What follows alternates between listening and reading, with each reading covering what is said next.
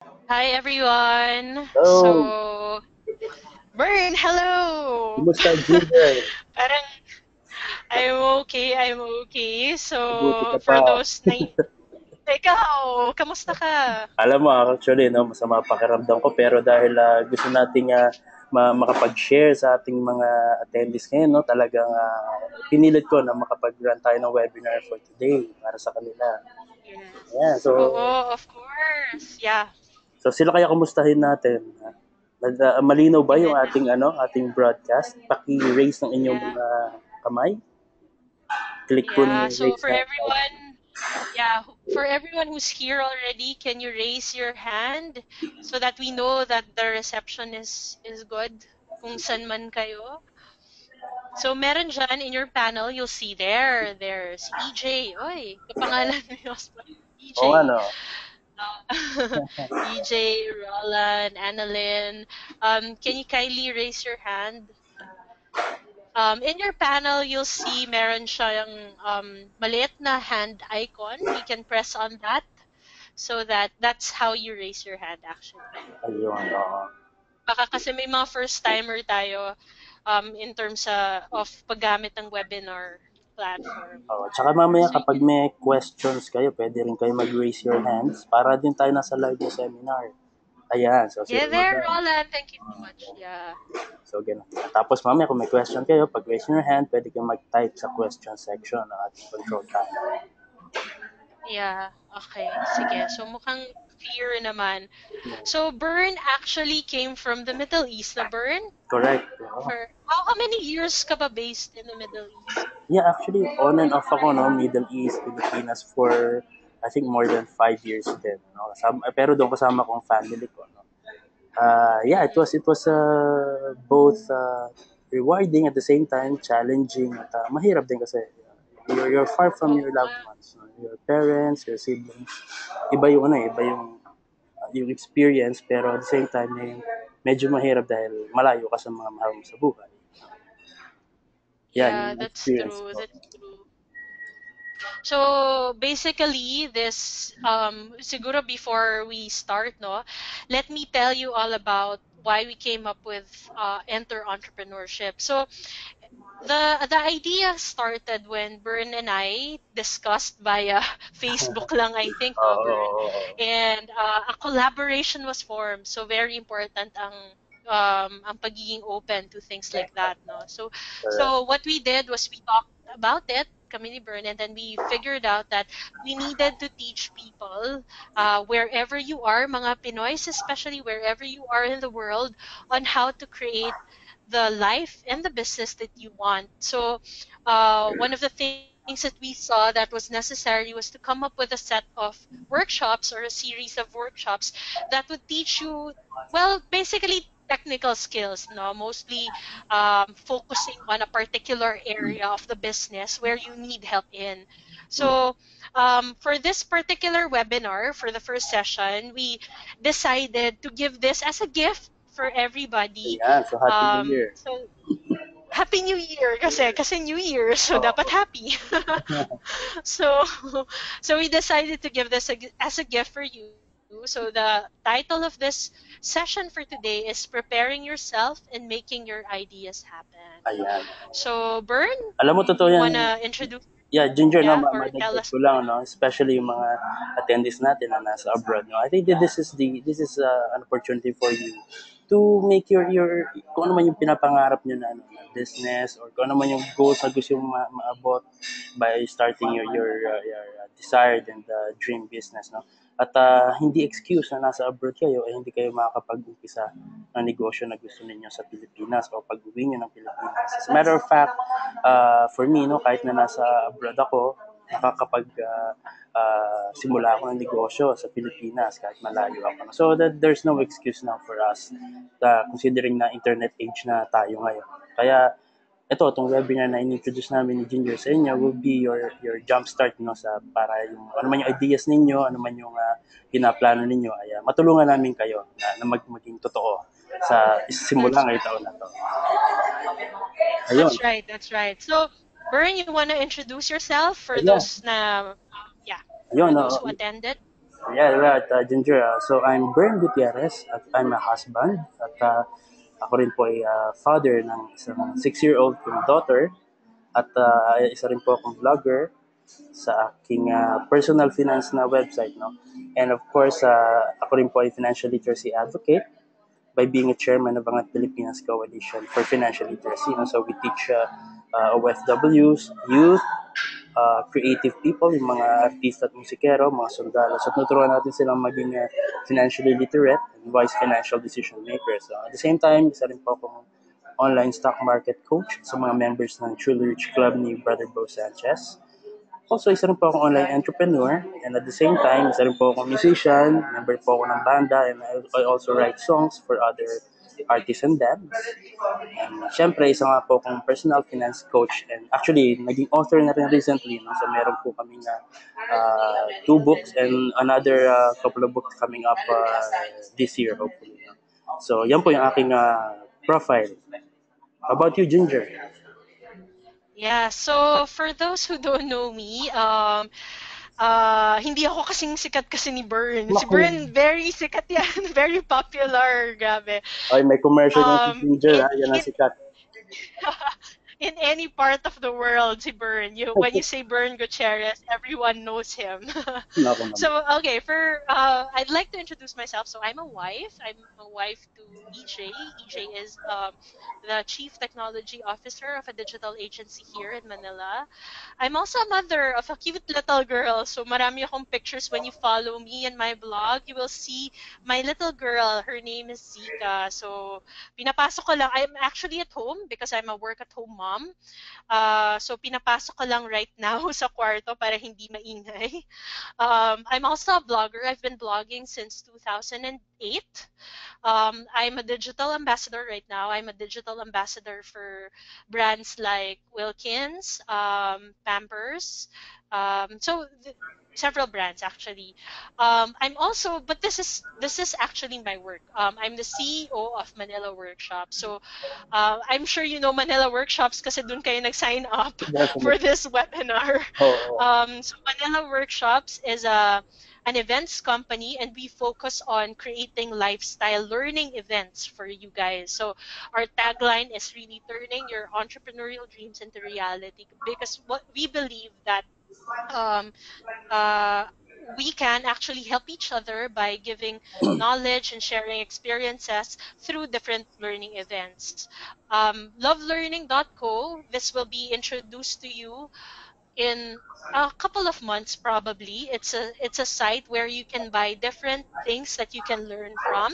So para siyang online store, but what we sell are things that you can learn from. So books, ebooks, corporate training sessions, mentoring sessions. Basically, we have this already up in Manila Workshops. If you notice, we have a tab called Shop in Manila Workshops, so you can go to that. That's what we will migrate to Love Learning.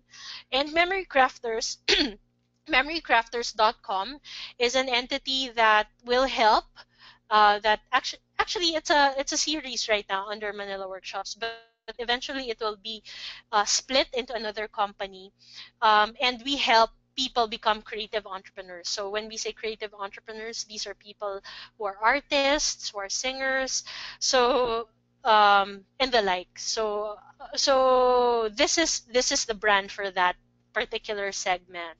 So I'm also technopreneur.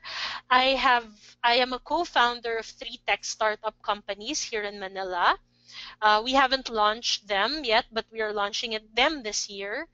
I'm also a business coach, so I mentor people and I guide people if they want to start their own businesses. I'm also in YouTube, so this I started a year ago. I started this pala last year. So the channel is GTV channel, but I only have a few episodes there. Most of the thoughts kasi I normally write in my blog.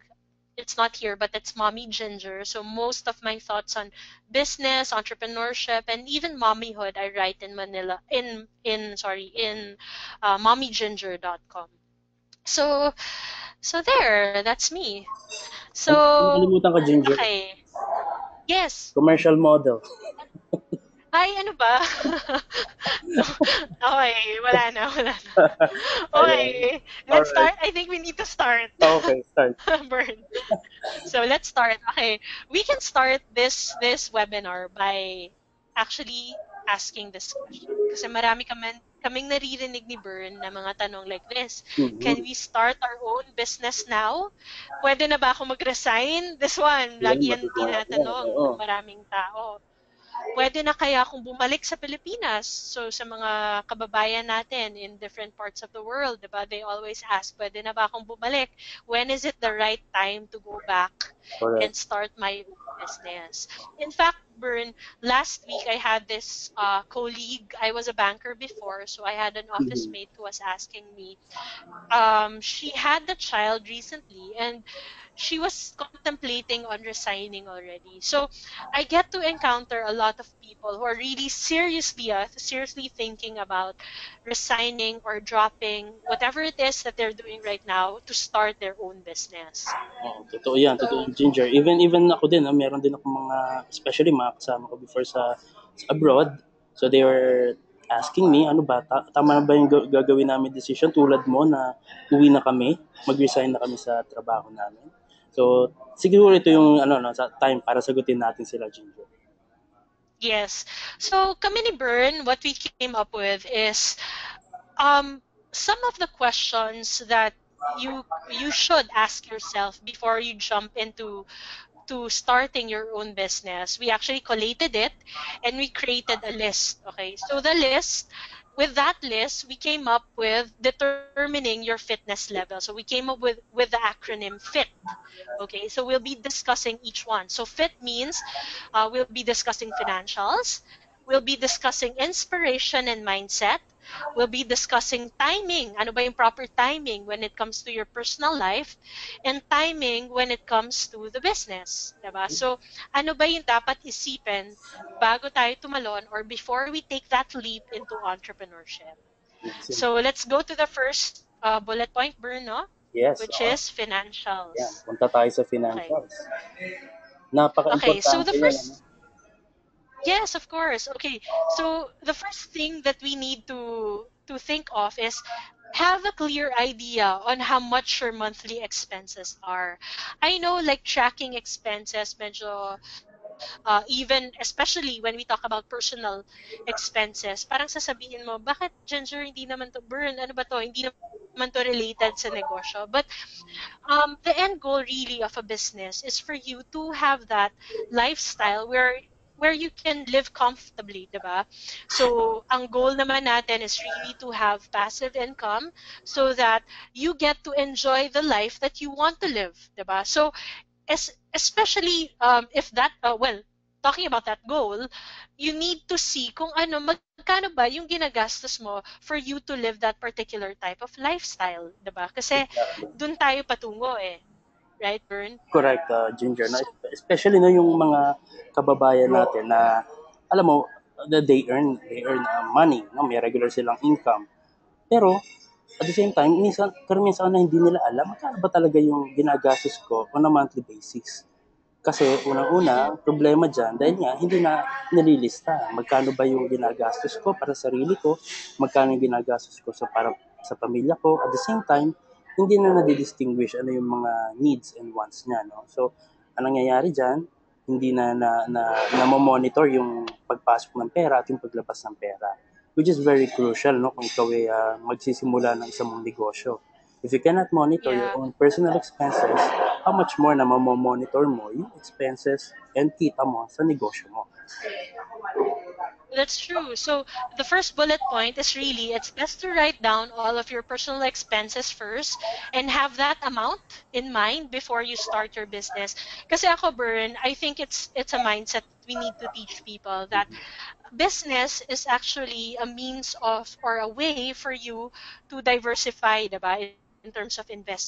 So Correct. for that particular, ako when I went into this business, yung Manila workshops, I saw to it that I knew where the income would go. So kami ng husband ko, aside from like talking about expenses and really later on we'll go to that point, we really decided that I was in charge of the income that we got from Manila workshops would be placed in the educational fund that was entitled for my daughter. Mm-hmm. So when you go into business, it's good to have that clarity in mind because at least you know how much talaga ang dapat mong punuan. Correct. So, kunwari ikaw, Bern, if kayo nag-usap kayo ni Mrs. and ikaw yung in charge, for example, sa lahat ng bills, Mm-hmm. if you know that particular amount in mind, when you go into business, you know that from that particular business, you need to achieve the income to spend it for the bills, 'di ba? So, Exactly. ganun yung magandang mindset. Nakikita mo na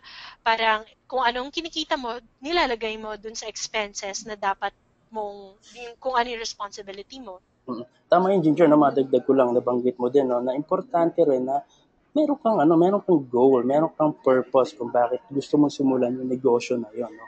Kasi if gaya ng sinabi ni Ginger, na gusto nilang umpisahan yung negosyo na yun para sa education ng kanilang anak. So meron kang figure na tina-target na bago ma-achieve yung goal na yon na mapag-aaral yung anak nila in the future sa college, no? Baka papuntahin nila sa Harvard, no? Parang gano'n. So alam mo na yung Oo. tuition sa Harvard, no?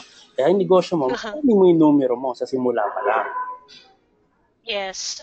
So yun, very important that you discuss it with your spouse, especially kung meron kang asawa, no? Or even if the parents, about with your parents, kung single ka pa, it's very important that you discuss with them what particular bill or what particular responsibility in terms of expenses you will shoulder. Para at least klaro din kung ano yung kikitain mo from your business, it will go to that particular expense. Also, have a clear process of tracking your personal expenses.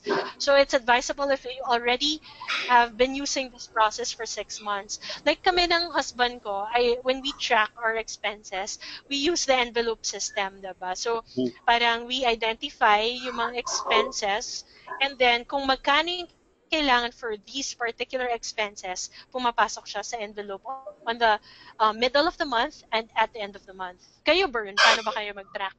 Alam mo kasi, Ginger, no, isa akong accountant, isa akong auditor, tapos si Mrs. ay nasanay din sa sales, no, nung siya ay nagtatrabaho sa mga retail companies, no. Kaya ako simple lang na ano eh, na paglilista nung gagastusin mo for the month, what you can do is refer to your previous month's expenses. Kaya importante, nagtatabi ka ng mga resibo. Huwag niyo ipunin yung resibo for the sake of just iniipon niyo lang, no.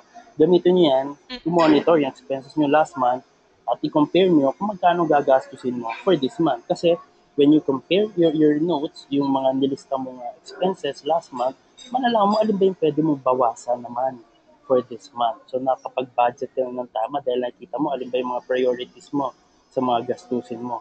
Napaka-importante sa Yeah. mag-asawa na papag-usapan nyo na unahin natin dapat unahin. Unahin yung mga needs. Yung mga good, nice to have, pwedeng later on na yan.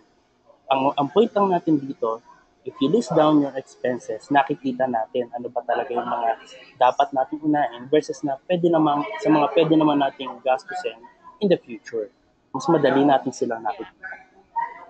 Yes. So yan, for this particular idea, it's really trying to know ano yung expenses na kailangan para at least you know kung magkano yung kung makukuha mo from or what you're gonna aim when you start your own business and saan siya mapupunta. So Ayun. it's good to know that. So for your next point, have a parachute fund that would last you to sustain your business and lifestyle until your ROI. So ang ibig sabihin ng ROI is return on investment. So there are simple steps naman to find your return of investment. Kasi, di ba, syempre, when you think of an idea, hindi naman automatically alam mo na kaagad kung kailan ka kikita, di ba, Bert? Parang, Oo. gusto ko Hindi yan magtayo minamadali. ng workshop company. Oo, alam ko na nakikita ako in 6 months. Because obviously, there are different factors that you need to consider, di ba? Tama. And there are things that will probably change your projections, diba? But the steps that you can do to know your ROI is first of all list down all of your cost components, so including tax that will be incurred, admin costs, etc. So this is what I do normally when I start a business. I'm very into the parang the figures, the numbers of businesses. So parang once I have an idea, I go directly to my my Excel template, which I will share with you guys for those who attended this workshop. I will share that particular template with you. I go to that and I see ano ba yung mga different things na paggagastusan ko. For example, top of mind kasi, kunwari magbubukas ka ng restaurant, for example, ang mga maiisip mong expense dyan yung, syempre, mga ingredients, di ba? The cost of the location, yung renta mo for the location, yung mga manpower involved, 'di ba? Pero yun nga for some people kasi hindi nagiging automatic sila to think of other stuff like for example marketing, yung mga sampling ng food for example pag nag-bake ka, hindi nila nakikita na these are also costs or components that they need to track. 'Di ba? Exactly. So it's very good to have a template or something that you can refer to so that you know if you're missing out on something. Totoo yan. Kasi hindi natin naiisip yung mga ganyan. Oo. Madagdag ko, Ginger, no, nabanggit mo yung paglilista ng mga cost components, no, sa pag-determine mo ng ano ng iyong return of investment, no, sa isang negosyo na binabalak mo. Meron ako nakausap kasi, no, na isang nagnenegosyo. Maganda yung negosyo nila. Meron silang mga binebenta mga damit, so sumasama sila sa mga tiyangge o meron talaga silang store, no. Pero ang isang problema pala nila na nakita ko nung pinareview sa akin yung cost nila, yung simpleng mga pamasahe at panggasolina, hindi nila nalilista.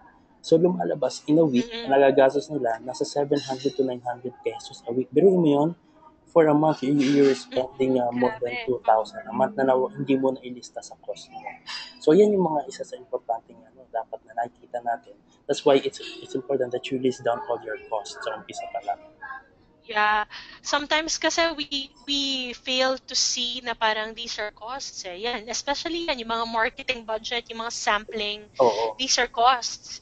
Transportation, yung parang sige, dadaan na lang naman din ako or papunta rin naman ako dun sa coffee Kaya, shop idadaan ko lang.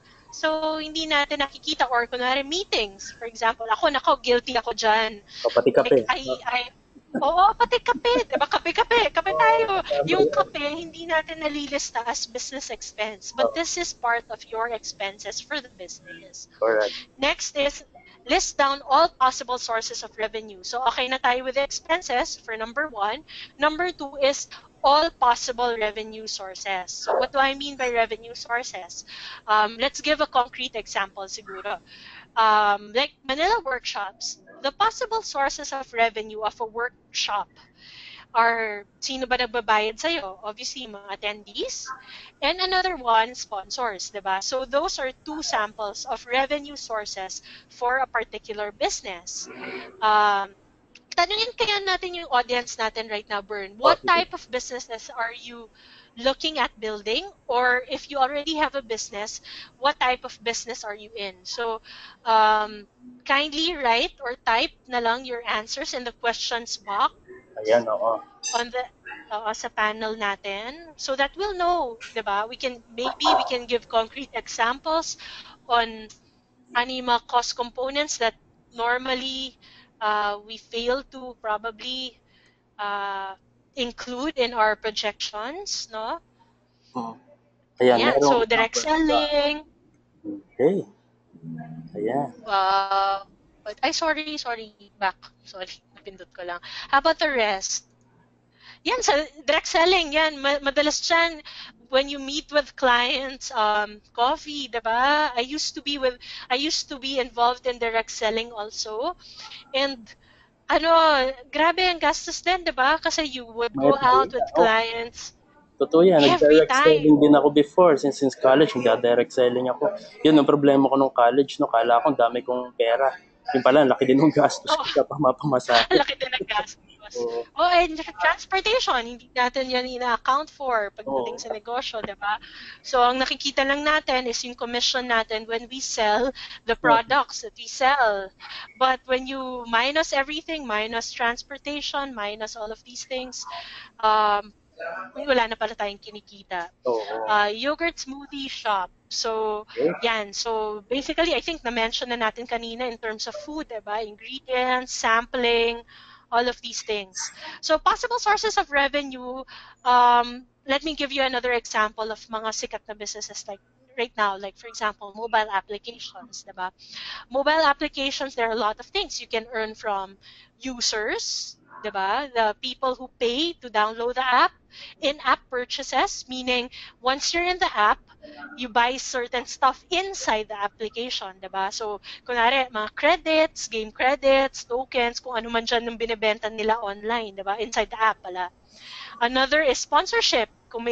If you're playing a game sa app, may mga ads na lumalabas. So these are possible sources of revenue for technology businesses like that. Yon. If, So write all of your possible sources of revenue. Yes, Bert. yes, sa direct selling, no, isa din yan sa pwede mong ano, maging sample, no, na meron kanya iba't ibang sources of revenue. Bukod dyan sa pagbebenta mo, yung pagbebenta mo mismo ng product mo, pwede rin ang another source mo is commission, no, for having a new recruit under you, or meron kang affiliate program. So kada may refer ng iyong services or ng product mo, may kinikita ka pa ulit na commission. So dapat yung mga ganon na lilista mo saan ba nanggaling yung pumasok na pera sa iyo. Yeah, totoo yun. Okay, Yeah. worry if these are just assumptions. Kasi sa totoo lang, when you go into business, most of it talaga are assumptions, no, on the onset. But you have to validate those assumptions through research that you do. So marami naman kayong possible ways on how to validate it. You can talk to your friends, you can conduct focus group discussions. Focus group discussions are you gather 6 to 8 people and then you talk about yung business idea mo and then get their insights. So in terms of projection, and assumptions related to the projections, you can assign naman certain values eh. Na kunwari, feeling ko sa isang workshop, I can probably get 20 participants. So those are assumptions. But Yeah. at least you have a basis on this parang diba, we're trying to get the return of investment. So basically you have a clear basis on the path that you need to take to reach that ROI. Oo. Tsaka kung gagawa ka ng Okay. projection na maganda rin, ng assumption na maganda rin yung medyo realistic yung ilalagay mo. Kasi kung baka Correct. masyadong malaki naman, baka ma-overwhelm ka, hindi mo maabot, no? Tapos madidisappoint ka lang. No? So, tignan mo ano ba yung feeling mo. Kasi may gut feel eh. Sundin mo din yung gut feel mo, ano yung kaya mo na gawin. No? So, doon mo pagbabasihan yung assumption mo. Okay, yes, totoo yun, totoo yun. So now that you have yung assumptions, kasi yung ROI mo basically is kailan ka ba kikita. So yung income mo minus yung basically yung sources of revenue mo. Sources of revenue mo less the cost, less your expenses, you will see clearly there kung kailan ka ba kikita as a business. So that is your return on investment. So in terms of itong parachute fund, my advice kasi usually people say na, paano yan? Uh, paano ko masusustain yung negosyo ko kung wala akong finances or wala akong pera, di ba, to sustain it? Hanggang kailan ko kaya to masusustain? So if you know that ROI, alam mo na kung hanggang kailan yung pera mo. And yung parachute fund, yan yung pera mo that you will use so that you can sustain your business or your expenses until your ROI. So, um, so very clear sa mind mo na when you get into business, for example, malaman mo that in 1 year, you will reach your ROI. You know that, for example, every month you'll be spending 5,000. So at least you know that your parachute fund should consist of that 5,000 na isusustain mo hanggang sa mag-ROI ka after 1 year. Correct. So ganon. So dapat may parachute fund, Burn. Tama, no? At gaya nga na nasabi mo, Ginger, no? Dapat yung kanina may in relation pa rin doon sa assumption mo. No? Kung nakikita mo na ROI mo is makukuha mo within a year, dapat nga yung monthly expenses mo, din meron ka din tamang assumption doon, no? Na ganito. So, dapat pagbasihan mo na nga yung paglilista mo ng cost ng previous months mo. ito rin dapat ang magiging basihan mo for the succeeding months hanggang sa maabot mo yung ROI mo. Yes. And of course, don't forget, ito pala, don't forget your personal expenses. Kasi baka, di ba kanina we were talking about ano yung responsibility mo in terms of yung expenses. So don't forget, baka naman yung parachute fund mo, you only allotted it for your business. Don't forget to include the personal expenses that is your responsibility, di ba? Nag-define kayo ng spouse mo, di ba? Or ng parents mo na ako na bahala sa tubig or sa kuryente. I-add mo rin yan dun sa parachute fund mo. Tama, tama. Yon. So this is the sample of the projection sheet that I will send to you. So if you have questions when you receive the sheet, feel free to email me and I will reply naman to you kung may mga tanong kayo about the template. Huwag kayong So matatakot dyan the sa next, template na yan ha. At simple lang yan kung tutuusin. simple lang yan. I can explain that to you once you have received it. But basically, it's what we discussed kanina. Oo. So, very, ano naman siya, very simple. So, in case of an unfortunate incident, have a plan to take care of you and your loved ones' needs. Bern, you want to explain this? Yan, tama yan. No? Kanina nga nabanggit natin na nililista natin yung expenses natin, di ba, for your desired business. At the same time, kailangan din na alam natin ano yung mga expenses natin for our personal at family needs. Kaya bukod dito, sa pag-monitor ng expenses, dapat kasama din natin na minomonitor yung ating pag-i-import. No? Huwag natin kalilimutan, bago tayo gumastos, unahin natin yung pagtatabi. At bukod sa pagtatabi ng pera, dapat iniintindi natin yung kalusugan natin. In, in, uh, Iniisipin natin lagi na kung papasok tayo sa negosyo, darating ang time na baka magkasakit tayo dahil alam nyo na, talaga nakatuto ka sa gusto mong maging negosyo, eh, na-drain yung katawan natin, yung isip natin, magkakasakit tayo. Kaya importante na meron tayong health insurance at the same time life insurance. Especially tayo, no, pag mag-negosyo, meron tayong mga pamilya na umaasa sa atin. Pag may nangyari sa atin, ang tanong, meron bang papupunta sa pamilya natin na pera na gagamitin nila to sustain their needs? Kung wala, dapat meron kang health insurance or life insurance. Dahil yung proceeds na yun na magagamit nila na panggastos nila. Yeah, correct. Actually, we have this friend, kami ni Bern, we have this friend, si Fitz. And si Fitz kasi, he's a blogger, he's a financial blogger. And his advice was really like for us, I really listen to him when it comes to managing expenses. And his advice was really for the breadwinner to get life insurance coverage then. So, that's what we did kami ng husband ko. Since siya yung may stable income din and siya yung breadwinner, meron talaga siyang life insurance. Although ako personally, I started with one, meron akong policy since I was 28. Nung 28 pa ata ako. So matagal na akong nagko-contribute doon. So very important talaga if you can start now, it's better for you to start, especially if you really want to go into business already, So, no? alam mo, isa pang importansya ng ano yan, ng life insurance, Ginger, no? Yung kapag nawala tayo, namatay tayo, yung negosyo mo or yung investments mo, hindi yan basta-basta malilipat sa pamilya mo, sa anak mo, sa asawa mo. Kailangan pa muna nila magbayad ng transfer tax o tinatawag na estate tax. So kung ang total investment mo or asset mo is around 20 million, so i-assume mo 20% nun, at least, ang babayaran nila in cash sa BIR para lang ma-transfer sa kanila yung negosyo mo or yung investments mo or even yung savings mo sa bangko. So, napakahirap niya dahil kung wala silang pambayad, mafi-freeze lahat yung maiiwan mo mga assets. No? So, importante yan kasi yung life insurance, non-taxable yan. Hindi yan fini-freeze ng gobyerno. Kapag namatay ka, makukuha yan in cash yung proceeds na yan ng pamilya mo at magagamit nilang pambayad sa estate tax. That's true. So there. So establish also an emergency fund. So this should be equivalent to at least 3 months of your monthly expenses. You know what?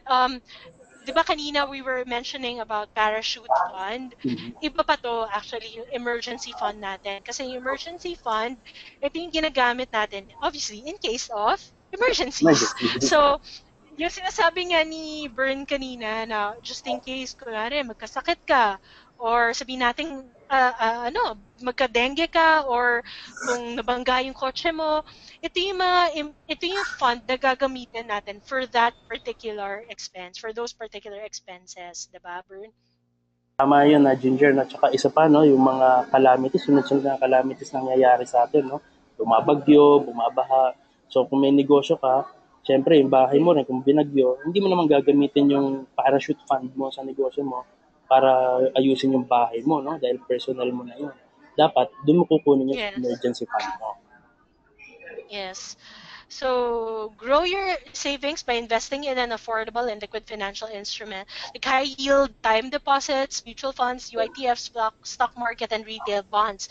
So we won't go on to explaining each of this already, no, Bern. Yeah. But meron naman kami sa Enter Entrepreneurship series na dealing with finance naman, diba? Dealing Mm-mm. with how to manage your finances when you go into business. Correct. But there. So the next is have a backup plan as to where you will get the funds for any unforeseen expenses for your business.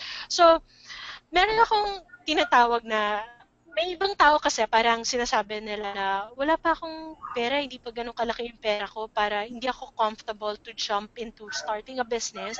But gusto ko na. Kasi I think it's the proper time. Parang I'm ready already to take that leap.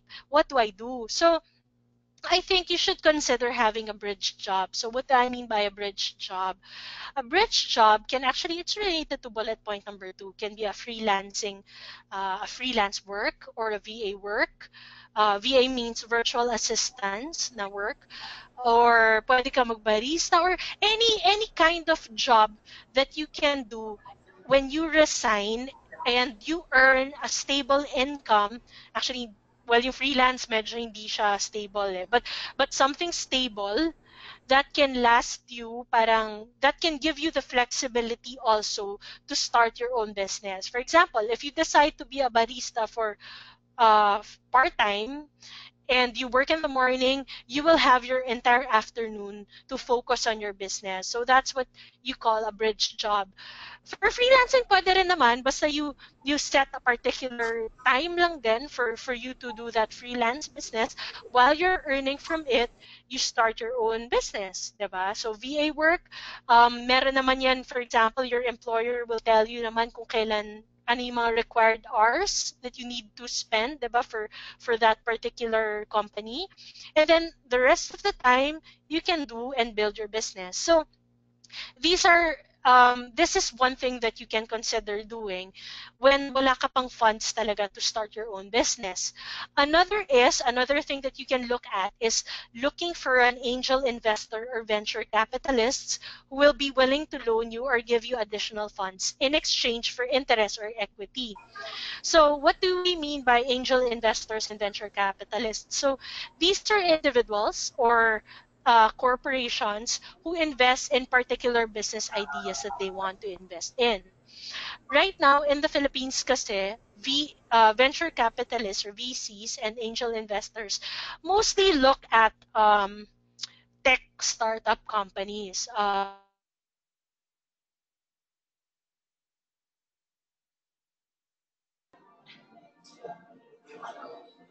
Yeah, Ginger. Ayan, wala si Ginger, no? So, ayun. Ay, sorry, nawala ba ako? Ayan yan, oo. Hello? Ayan. Yan, okay. So, okay, going back. So, I was talking about angel investors and venture capitalists, no? So, during the launch of Cyberpreneur, one of the questions was of the audience was, ano yung trend na nakikita mo when it comes to business, when it comes to online businesses moving forward? So, one of my answers was, I think um, there will be an increasing number of angel investors and venture capitalists who will invest in new ideas and new businesses in the Philippines. Kasi right now, sa States, is a big thing, di ba? Parang anyone sa States can actually go to a person and say na, I want to invest in your business. Dito kasi sa Pilipinas, um, hindi pa masyado.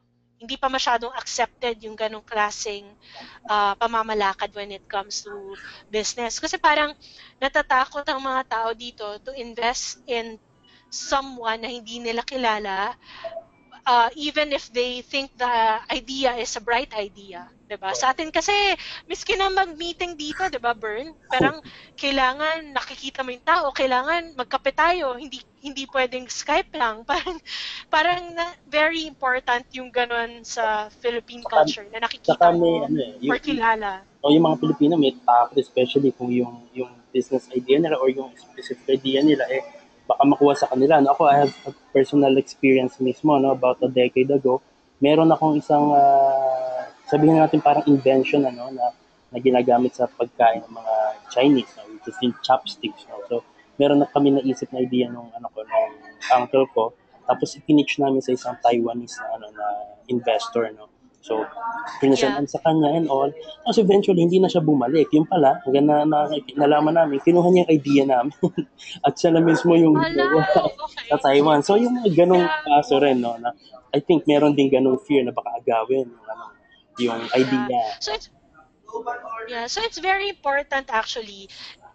Pero ako, I consider this an option. But it's very important also to check kung sino yung angel Of course. investor.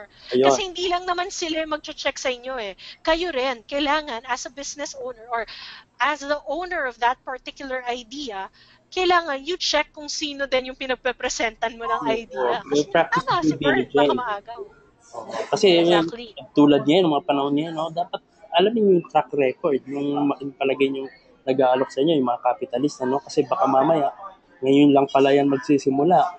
Kahit sabihin natin mayaman yan, eh, tignan din natin yung, ano niya, yung reputation niya in the past. No? So, dapat talaga, negosyante yan, talaga investor na merong mga successful na ventures na in the past. Yes, yon. And very dapat trustworthy. Malalaman mo naman sa track record ng tao Oo. eh kung mapagkakatiwalaan mo ba siya. Okay. Next is inspiration and mindset. So, I was actually sharing this nung first run nitong webinar na to that I'm I'm a person not into when I talk basically when I talk in my workshops I I'm not an inspirational kind of speaker talaga. So very technical ako, very technical. I like to teach practical stuff, things that Mhm. you can actually do right away. So pero when I was doing my first few talks, I realized that very important ang inspiration and mindset. And even when I was doing my own business, na-realized ko that if you don't have the proper mindset, whatever I teach you, whatever practical skills, or whatever whoever teaches you practical skills and technical skills, walang kaso yun if you don't have the proper mindset. Kasi mababaliwala ang lahat. So in this particular segment, we will we will share with you questions that you can ask yourself before you go into a business. Okay. One is, 'di ba tinatanong ng maraming tao like sabi natin kanina na tinatanong nila, kailan ba ako dapat mag-resign? Okay na ba ako mag-resign? Dapat na ba ako umalis dito sa ginagawa ko ngayon at magtayo ng negosyo? So, ang question, ibabalik natin sa inyo. Have you learned all that you can from the current work or endeavor? Okay, what do I mean? Like, when I was in banking, actually right now, a lot of people ask me, Ginger, nagre-regret ka ba na nag-start ka na lang magnegosyo late already in your life? Kasi I see a lot of people na 20 plus pa lang, 21 pa lang, nagnenegosyo na, 19 pa lang, nagnenegosyo na. So, nagregret ka ba na hindi ka nagsimula mas maaga, mas bata? And ang sagot ko sa kanila, I don't regret anything because I have been in the food industry. I have been managing the restaurant of my dad for 2 years. I was into advertising. I was an account executive for beauty brands, for telcos, for mobile phones, for maraming kinds of products. I worked in the bank for almost 7 years. I was talking to different CFOs, understanding cash flow of different industries, BPO, semiconductors, telco, you name it. And from all of these things that I've done for the past years of my life, I really learned a lot. And the learnings that I got from it, I apply now in my business. So I do not regret having all of those experiences before I actually started my own business. The reason why I left the banking industry, in fact, I was really happy in that company. I was, kahit nga, natatawa ka nga eh, kasi nag-resign na ako, tapos tinatanong ng asawa ko, bakit gano'n? Nag-uusap pa rin kayo about yung company nyo. Wala ka na nga doon. Ang tawag mo pa rin sa sarili mo, parang part of that, employee ka pa rin noon. Feeling mo employee ka pa rin. Kasi talagang, parang nasiyahan talaga ako doon sa work ko that time. But I resigned because I knew that I already, parang alam ko na lahat ng parang nakuha ko na lahat ng lessons na dapat nabigay sa akin ng particular job na yon. Parang may hinahanap na ako. I had the feeling na kailangan iba naman. Parang kailangan I realize na parang dapat may mas iba na akong hinahabol. Mas malaking thing na dapat ang habulin ko.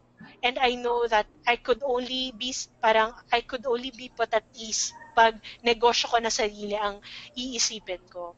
Yon. Galing, galing. So, Ako naman, any thoughts on Ginger, that, Bert? Ikaw? no? Ako, nabanggit mo nga kanya na nasa abroad ako for more than 5 years, ano? At kumikita ako ng malaki doon. At nag-enjoy kami sa kinikita ko sa aking work na yun. But at the same time, naiisip din namin ng asawa ko na meron kami pangarap na negosyo eh. So, hindi namin magawa yon. Paano namin ma-achieve yun kung nandun kami sa abroad, no? Kung hindi namin matututukan ito. Alright, meron kami mga ibang mga part-time na negosyo, pailan-ilan na online na racket, pero kumbaga hindi pa yun talaga yung gusto namin na umpisa ng negosyo eh. So, the decision comes nung nakita namin na meron naman pala kaming fixed na income na darating kung mag-resign kami abroad. So, nung nakita Mm-mm. namin na meron ng fixed na dumarating na income, na-decide na kami na umuwi. Dahil alam namin na mag-fail man o hindi, or yung negosyo namin na to, meron nang pumapasok sa amin na income. Kaya nabanggit natin, Yeah. dapat may mga bridge jobs tayo, no? At alam natin na meron tayong pagkukuhanan ng iba pang pondo kung sakali man na bumagsak yung plano nating negosyo.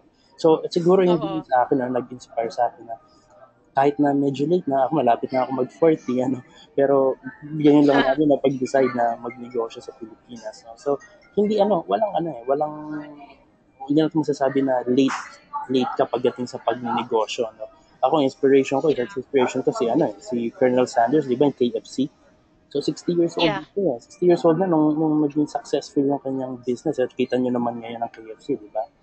Tapos isa pa Ang laki siguro na. si Henry Ford at 40 plus na siya, yung Ford Motors, yung mga kotse sa Yeah. sakyan. So yun, tingin ko yun nung nakita ko sa sarili ko na okay lang siguro, nasa 40 ako, pagdating mo na 40, saka pala magbo-boom yung negosyo na gusto ko. So Negosyo. you should be inspired din na hindi pa huli ang lahat, no? Basta tamang-tama yung pag-prepare nyo, base doon sa napag-usapan natin, ma-achieve nyo yung, yung dream nyo na makapag-negosyo sa Pilipinas. Yeah. Okay, next topic. So, ay guys, kung may tanong kayo, feel free to type it dyan sa panel ninyo kasi we can read it while we're having this discussion naman or having this conversation.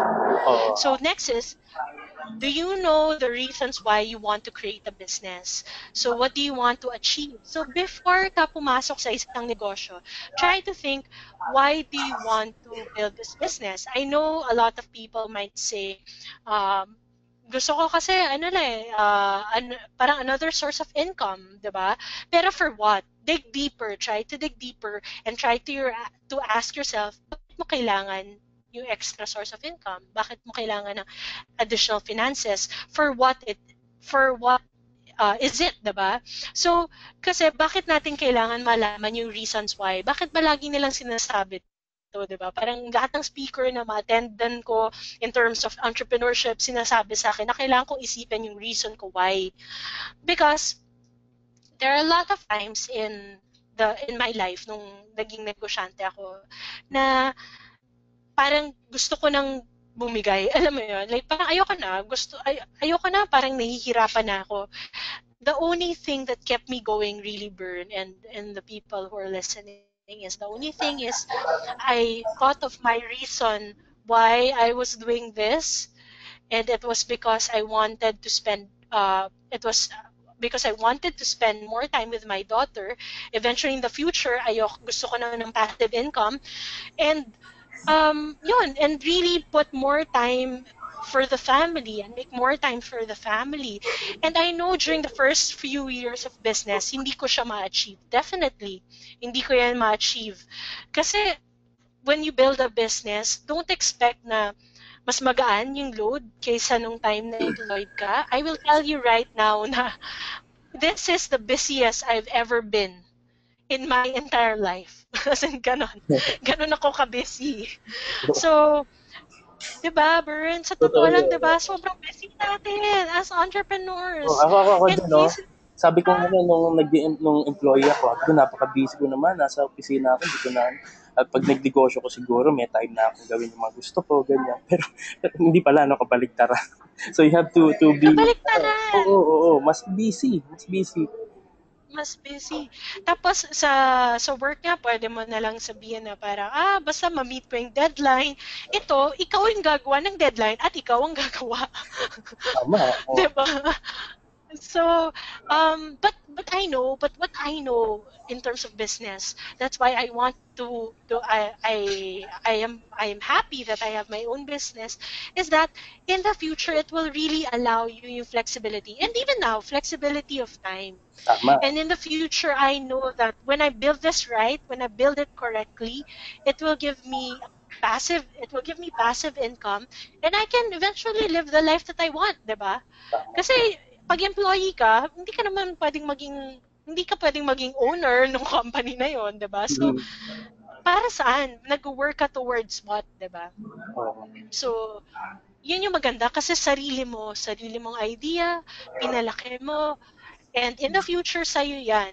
Diba? Sa'yo yan. Yun yung gusto ko. So, always go back to the reasons why. Kasi yun yung point, there will be a lot of times when you want to give up, hindi mo na kaya, hindi mo na alam kung paano mo pa i-continue, and you will think of that reason why. tama yun, Ginger, no? Pareho tayo, no? Ako kasi family-oriented din talaga ako, no? Sabi ko sarili ko noon, kung magninegosyo ako, dapat meron akong magagawa ko yung oras na gusto ko, magbibigay ko yung oras na gusto ko na makasama yung pamilya ko, especially yung anak ko, no?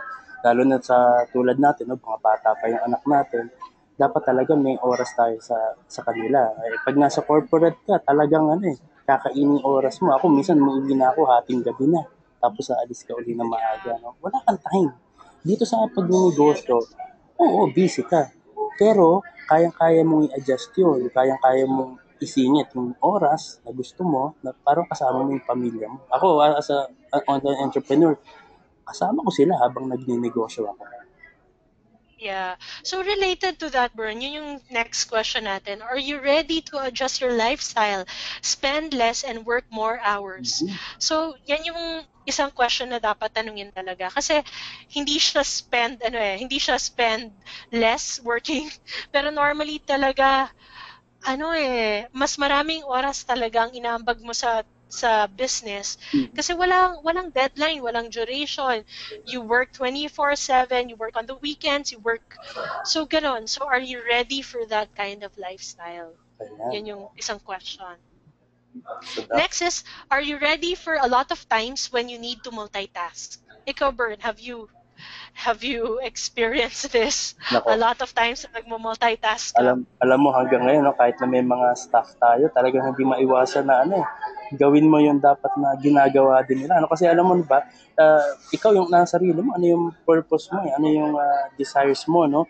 Na minsan wala dun sa mga tao mo, no? Kaya minsan na talagang dapat nakadelegate na yan. Ako pa rin yung gumagawa. Yung ultimong Totoo. pag-email, no? Ina-assign ko na yung pag-email. Pero dahil gusto kong mangyari agad, ako na mismo yung gumagawa. Ako na rin yung sumasagot. No? So, nandoon yung ano eh, nandoon yung urgency kapag ikaw ang nagnegosyo. No? So, dapat ikaw kung magnegosyo, ready ka na dumating yung time na to na hindi mo din masasabi kasi na mangyayari doon sa mga tao mo. Pwedeng magkasakit sila or biglang umalis sila. Dapat alam mo kung ano yung gagawin mo pag nawala sila kasi baka masyado ka nakaasa sa kanila, hindi mo magagawa yan. Baka mawalan ka ng kliyente. So, related to this, actually, the first step, well, one of the first steps that you need to take when you start your own business is identify different processes. So, Ayan. dapat, like ako, may mga process ako na for marketing, process for sales, process for product creation, operational processes, admin processes. So, these are the things na parang umpisa pa lang, you as the owner should identify already. Oo. And then, and that's why dapat ready ka to multitask because obviously on the onset, you won't have a perfect team kagad or you won't have anyone right away, di ba? Oo. Nung Manila workshops, ay, naalala ko nung first few months ng Manila workshops, it was just me. Ako na yung receptionist, ako yung kumukuha ng online registration, ako na bumibili ng kape, ako nagsiset up, and yung husband ko nandun to bring yung projector, siya yung nagkakabit ng laptop.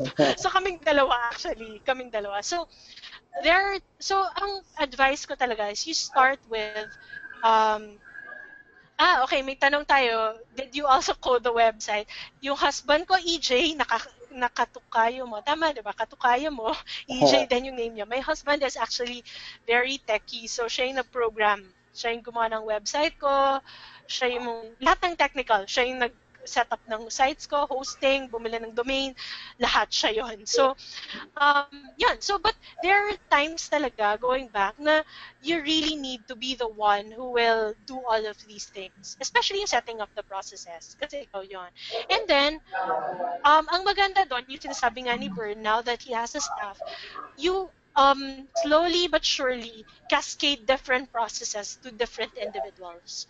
So, for example, makakita ka ng pwedeng person for marketing, meron ka ng process in place. And you will brief that person na, okay, marketing person, ito yung process ko for marketing. So, ngayon, wala na yung headache mo. 'Di ba?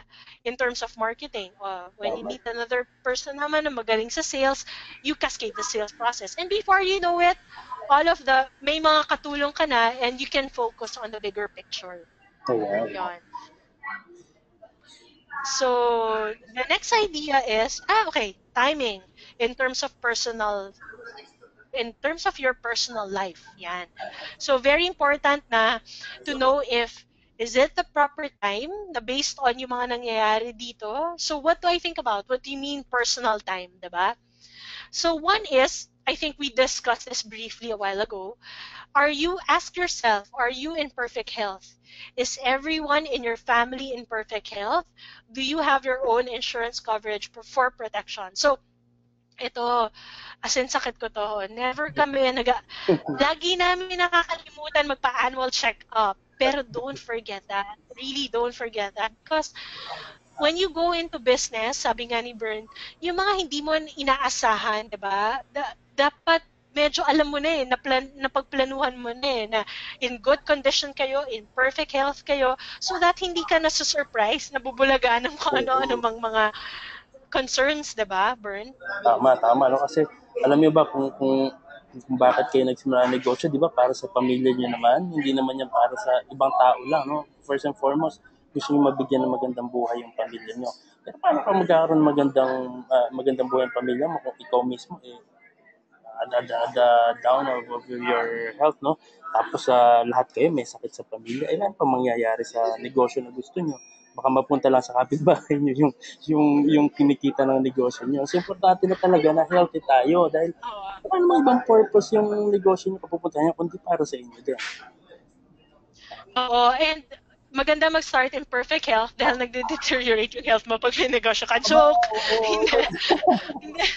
Kasi diba, sa totoo lang, get ready for sleepless nights, mga nights na parang iniisip mo kung ano yung next strategy mo, Oo. anong susunod mong gagawin, saan ka kukuha ng funds para sa next project, or yun. So, So, napapag-isip very ka talaga important. eh. Oo, May very stress ka. important na perfect. Exactly. Mas-stress ka talaga in perfect health. And don't forget to be active always. So, exercise regularly and get into sports if you can.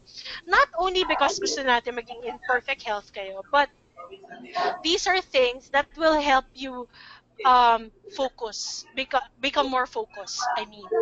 Kasi sa totoo lang, we cannot think about work like 24/7 eh. You need to have downtime. Very important ang downtime when you become an entrepreneur. And as an entrepreneur, you dictate kung anong ginagawa mo sa oras mo eh. And dapat meron kang oras para sa sarili mo. Very important ang me time, 'di ba? Tama Kasi kayo. ano eh, 'di ba? Ikaw Bern, ikaw Hindi, hindi. nagme-me time Kasi, ka ba? di ba, tulad nga yung laging compare no? Kahit na sa isang gadget, sa isang technology, sabihin natin computer, no? Kahit ang computer, kinakailangan mo din i-shutdown yan paminsan-minsan, eh. Hindi pwedeng, laging tuloy-tuloy lang yung nakababay. Di ba, madadali ang buhay niyan. The same thing with us, no? Hindi pwedeng lahat ng oras naman na nasa katutok lang tayo sa negosyo, no? Kailangan, bigyan din natin ng oras, at least na ilang oras lang a week na makapagpahinga tayo at gawin yung mga bagay na nakakapagpasaya sa atin. Kasi wala nang ibang reason Totoo. kundi para maging masaya ka at ang pamilya mo. Oo. And eat healthy food. Yan, importante yan. Kasi like ako, guilty ako na pag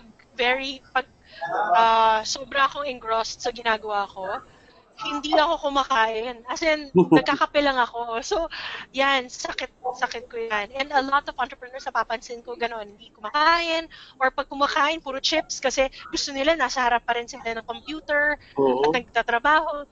So, wag. Very unhealthy yung ganong klaseng lifestyle. So, we need to be, we need to think about that and always actually think about it. Not only before you start your business, but constantly eh. Constantly iniisip natin yan. totoo. So also, get insurance coverage for at least a breadwinner of the family. I think we mentioned this a while ago already. Correct. Next is, are you ready to take on multiple roles and juggle your schedule? So let's talk about productivity, diba? So maraming natatanong dyan, ang dami mong ginagawa. Like right now, I have 6 companies, 6 businesses. Okay, literally 6 companies.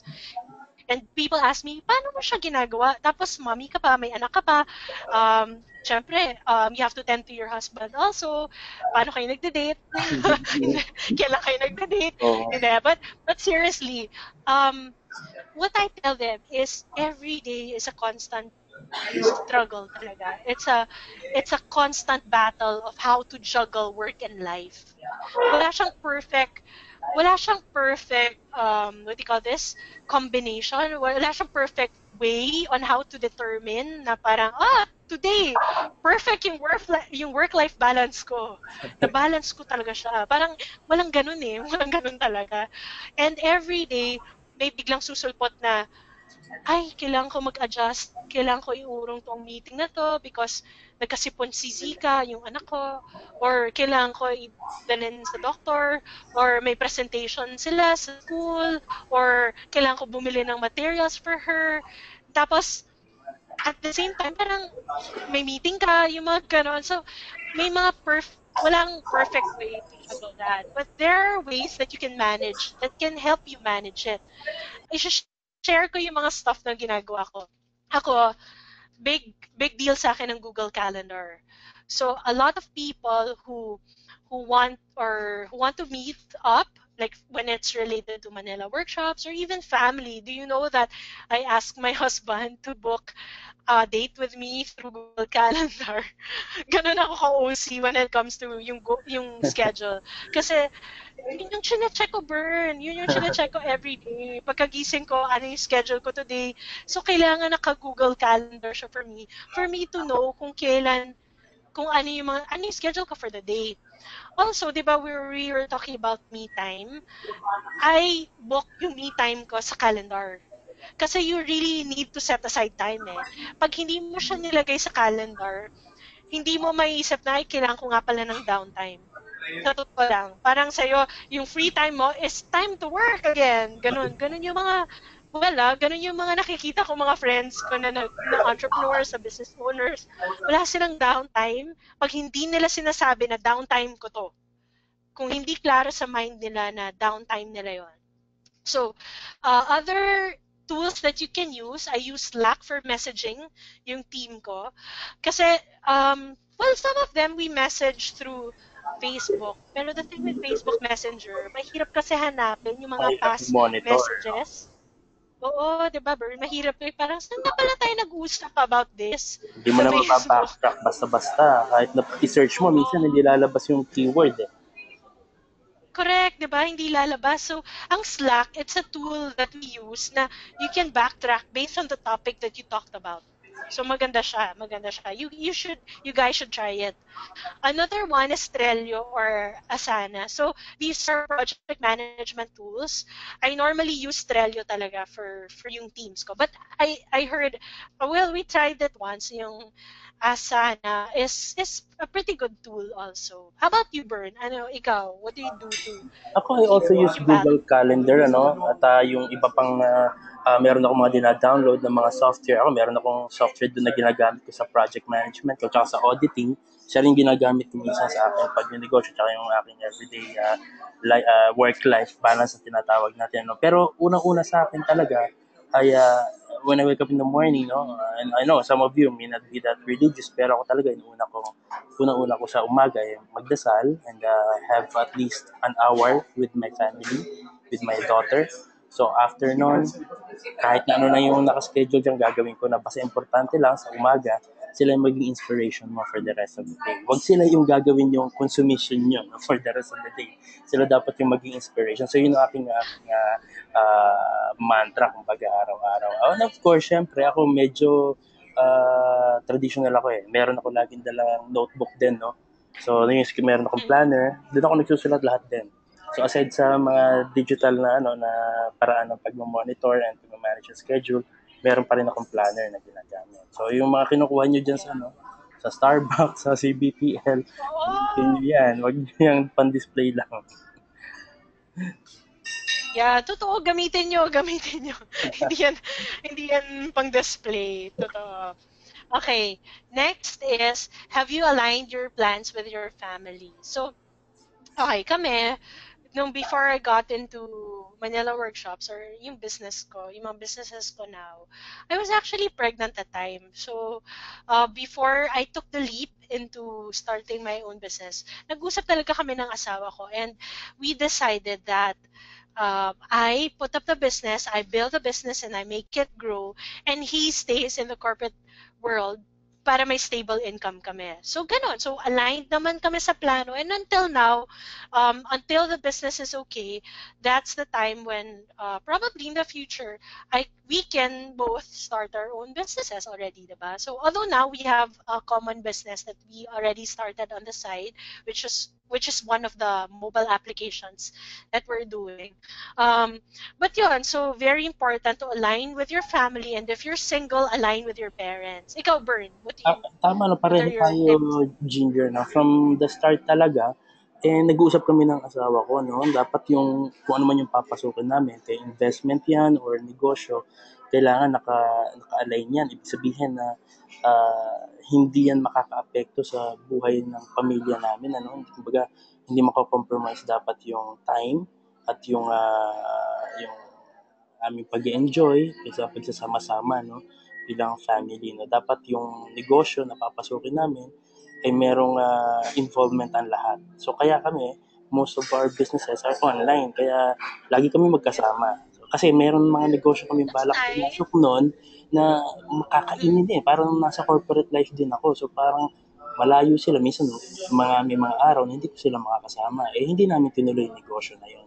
So dapat yung Yeah. plano, naka-align talaga dun sa pagkasunduan nyo ng asawa nyo kung ikaw ay married na. Kung single ka naman, natural, Oo. hahanapin ka ng magulang mo, no? Dapat alam nila kung ano yung Oo. mangyayari sa'yo. Nasaan na yun? Nagmi-meeting pa. 12 na ng gabi. Ayun. Oo, dapat aligned with your parents.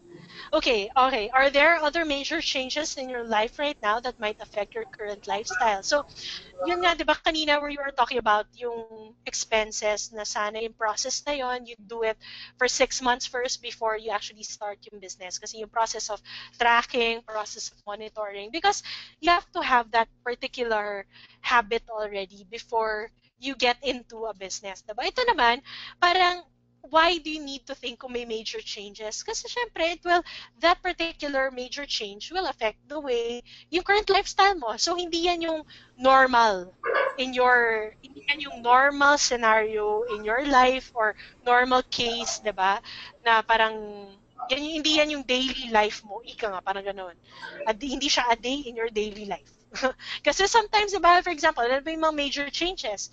Kunwari, magpapatayo ka ng bahay, hindi naman normal yun na every time magpapatayo ka ng bahay, di ba? So kung isasabay mo siya sa business, you're thinking of both things. Magpapatayo ka ng bahay at the same time, magtatayo ka ng negosyo. Or, and kunwari, yung time na I went into business, inisip ko rin ano yung changes sa buhay ko dahil buntis ako. So, magbe-breastfeed ka. So, definitely, inisip ko that time, paano ko gagawin na nagko-conduct ng workshop, yung, di ba? At the same time, nagbe-breastfeed. So, yun yung mga stuff na kailangan mong isipin if you're going through major changes. How will it affect your lifestyle? Di ba, Bern?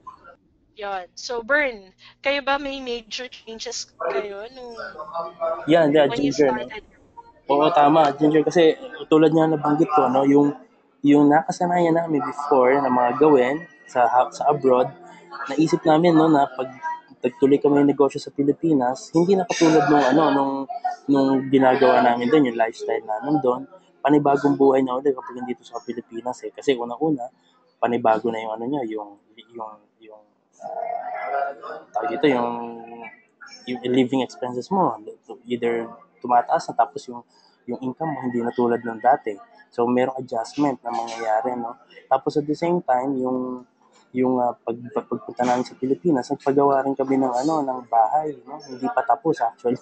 Pero yung ginawa namin yun, yung pag-decide namin na yun, actually na-accept na namin na pagplanuhan namin. Ito na yung risk na mangyayari. At least napagplanuhan namin na ito mga dapat gawin while we're doing our business. No?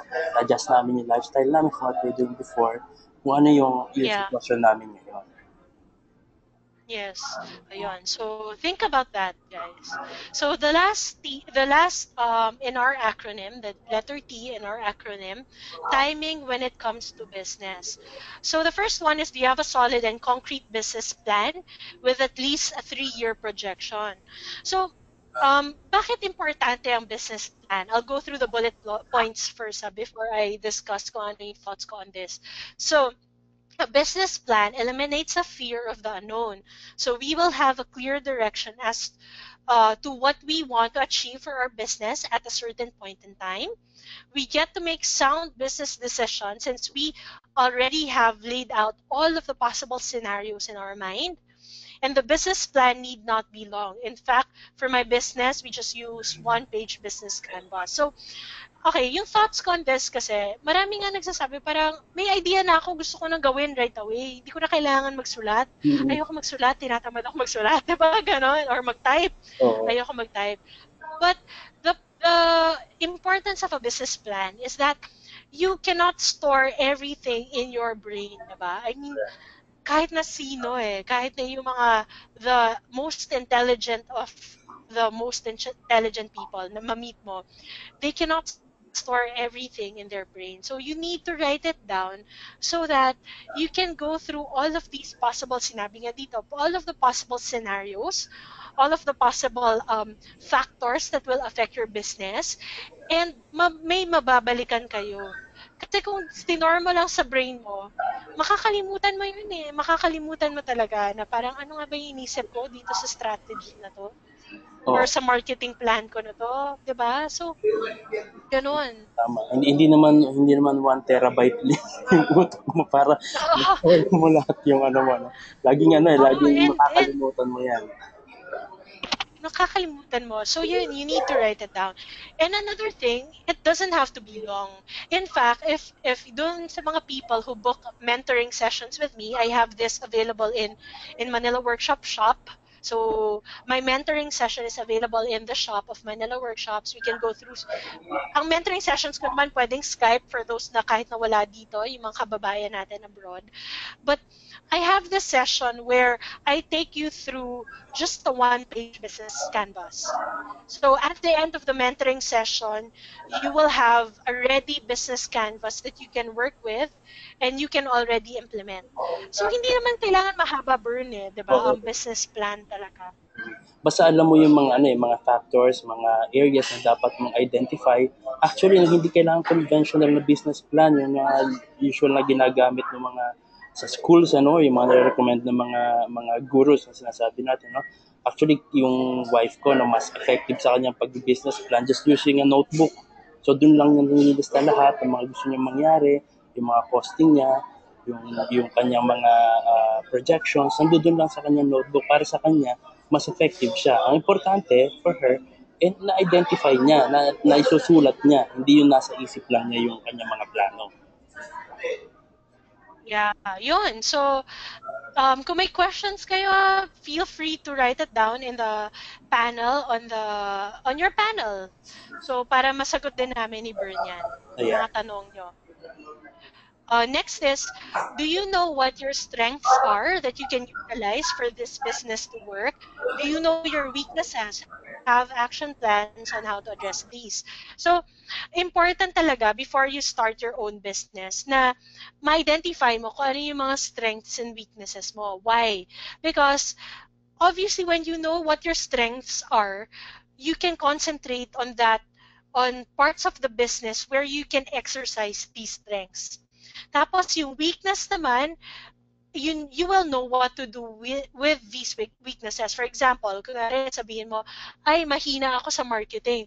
So what you can do right now is you can outsource, probably look for an outsource service provider, yung mga nag-offer ng, for example, digital marketing services, or pwede ka maghanap ng partner na magaling sa marketing, 'di ba? So, alam mo kung ano ngayon yung dapat mong gawin with these weaknesses and with the strengths that you have identified, 'di ba? Alam mo, Ginger, no, ako ang coach ko, dalawa eh, no? Para yung nagbibigay sa akin ng advice at ng katotohanan, ano, kung ano ba talaga yung strengths ko and weaknesses. So, una-una yung parent ko, yung mother ko. Padalawa, yung asawa ko. Kasi sa kanila ko nadinig Oo. ano yung mga bagay na ayaw kong madinig. So, Totoo. hindi nila ako pinapasaya. Dinidisappoint nila ako actually. Pero yung pagdi-disappoint nila na yun, nakikita ko ano yung weaknesses ko at na-address ko kung ano yung dapat kong gawin para maitama ko yung aking action plans. At the same time, sila yung nagsasabi, uy, dito ka magaling. Dapat dyan ka mag-focus. So, importante talaga Oo. yung feedback.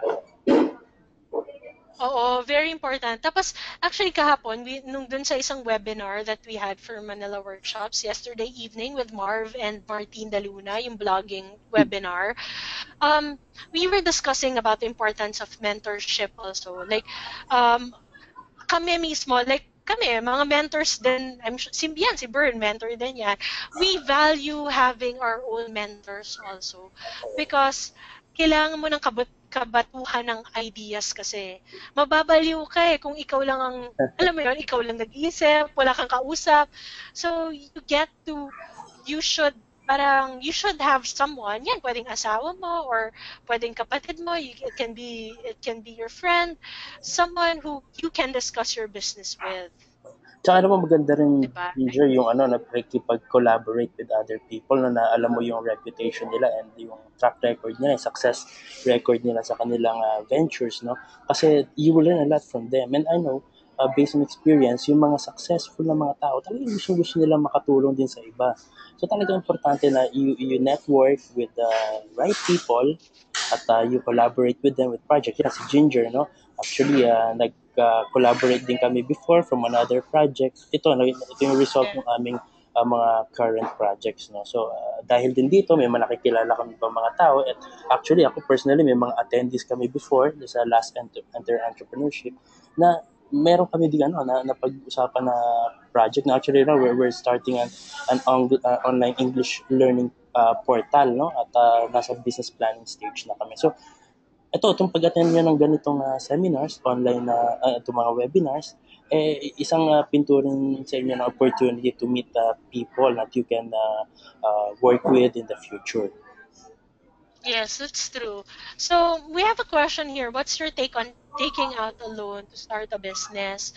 Well, a lot of when you start kasi a business here in the Philippines, especially with yan, yung banks, when you want to loan from them, they ask for at least an audited financial statement of 3 years. So medyo mahirap unless you're getting a personal loan, ah.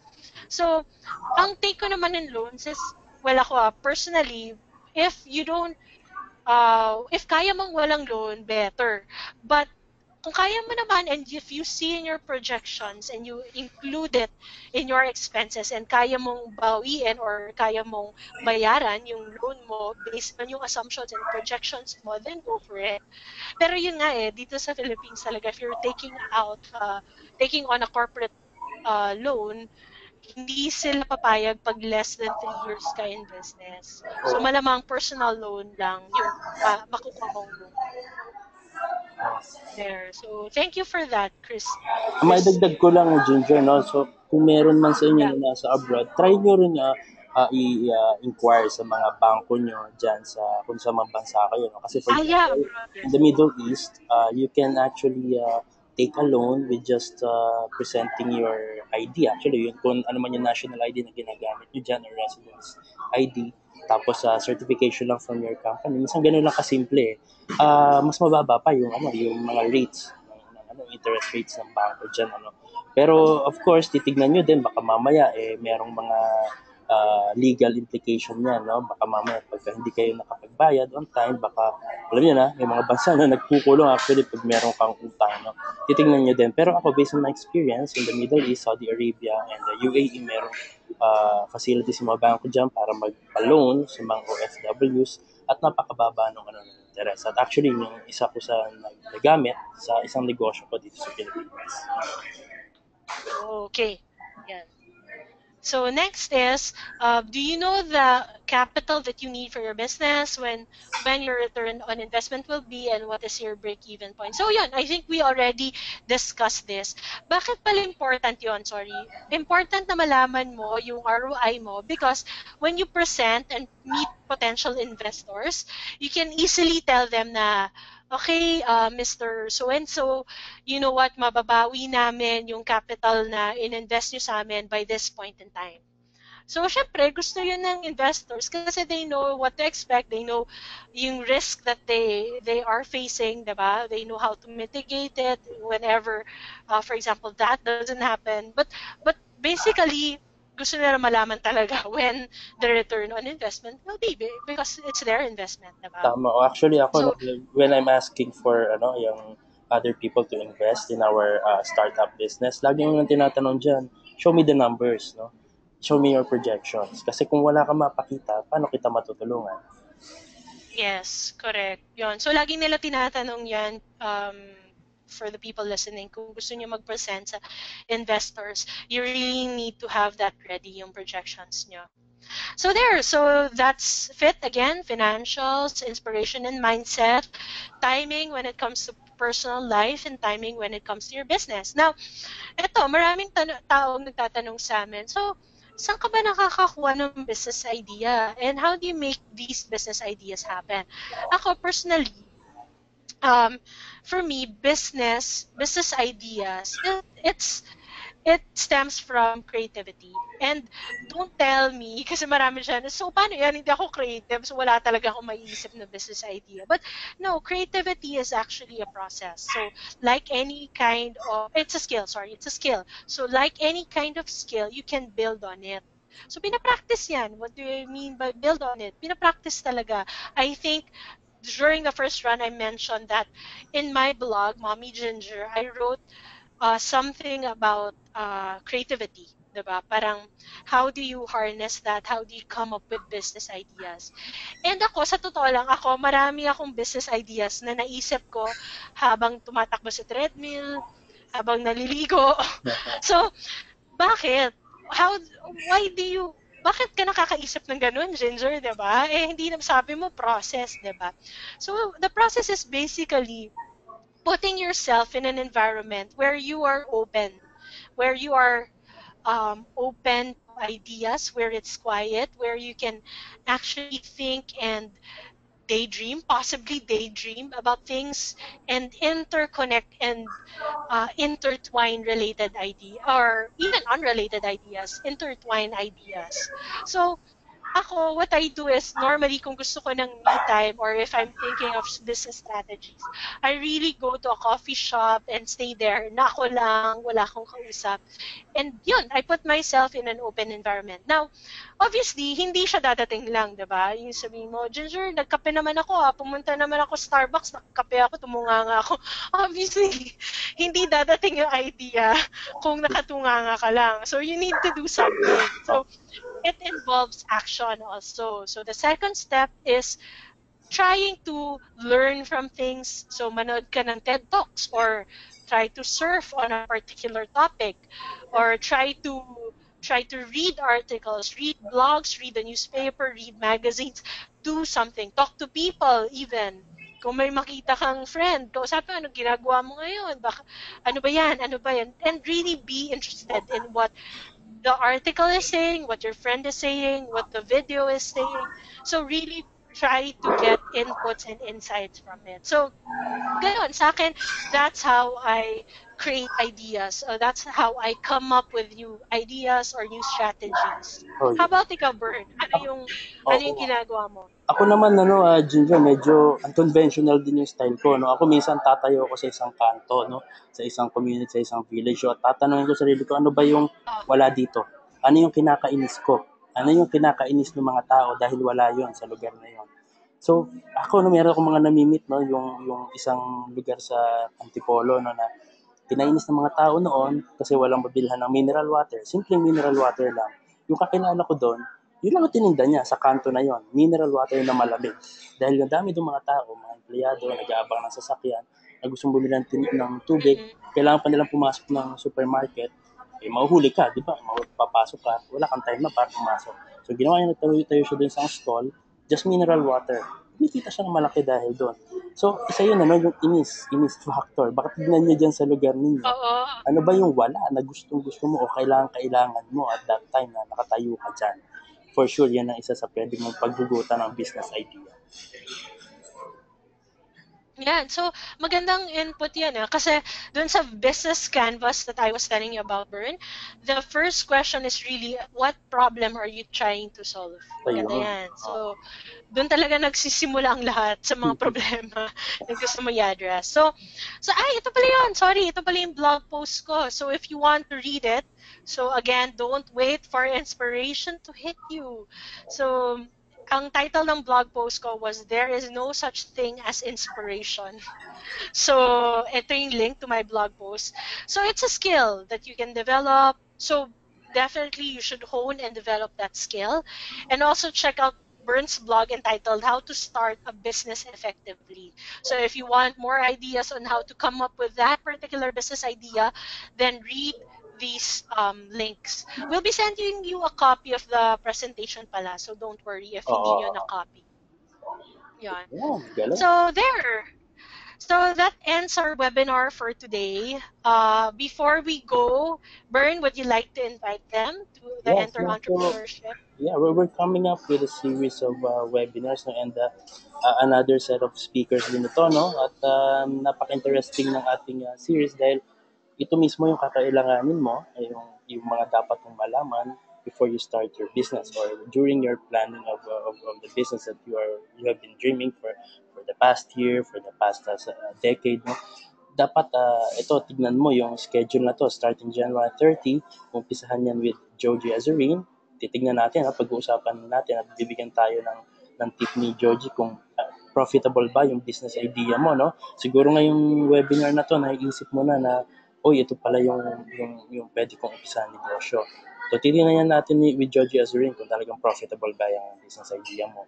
And then on February 6 naman, tuturuan tayo ni Sunny Del Rosario on how to effectively market your product. Tapos bibigyan tayo ng mga models at Tuturuan tayo ng tamang market research sa ating pagnenegosyo. At on February 20 naman, ito, importante ito, no, na kailangan nasusulat natin yung mission natin and vision for your business. Of course, yung business plan, napaka-importante rin. So, hindi kailangan komplikado yan. Tuturuan tayo ni Bonnie de Guzman sa techniques na yan kung paano magsulat nitong mission vision at ang ating business plan. Tapos on February 27, ito, very energetic ng tao to, si Attorney Energite Baldonado. He will help us determine ano ba yung klase ng negosyo or structure ng negosyo na umpisa mo. Ikaw lang ba mag-isa, sole Mhm. proprietorship, or baka tama na dapat may partner ka or magbuo ka ng isang corporation para mas mapalawak mo yung negosyo mo. So, determine natin yan with attorney. Tapos March 5, yan, malayo-layo pa yan, no? Pero dapat iplano mo na yan. Tuturuan tayo uli ni Sunny Del Rosario paano naman iplano yung mga pag-recruit mo ng tao, pag-manage mo ng tao, at saan mo makukuha yung mga yan, at yung materials mo, mga suppliers mo. Tuturuan tayo ng tamang pagpa-planning and sourcing. And then March 13, abangan nyo din yan. Kanina, pinakitaan namin kayo ng preview kung magkano ba dapat yung kailangan mo to start your business. So, ipapaliwanag pa yan ng mas maliwanag ni Fitz Villafuerte on March 13. Sa March 19 naman, ayan, isa din sa abangan niya kasi minsan tanong natin, saan ba dapat natin itayo yung negosyo na gusto natin? Baka, okay, dito, madami ng tao, pero baka mamaya hindi naman kikita yung klase ng negosyo mo na ilalagay mo doon. So, how to find your perfect business location ay tuturo ni Paolo Tidig on March 19.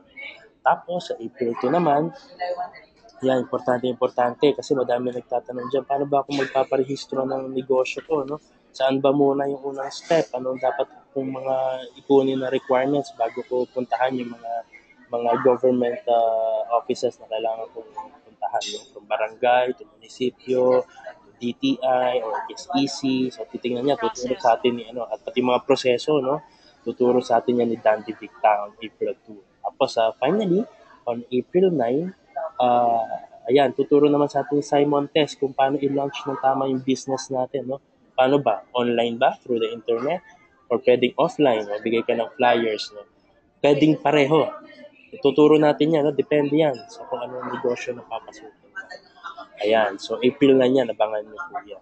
Ayan po, no? So for the full program, you will just pay 3,999 pesos. Napakamura po niya. Sa iba po mga seminars, kada isang date, ganyan ang presyo, 5,000 pesos.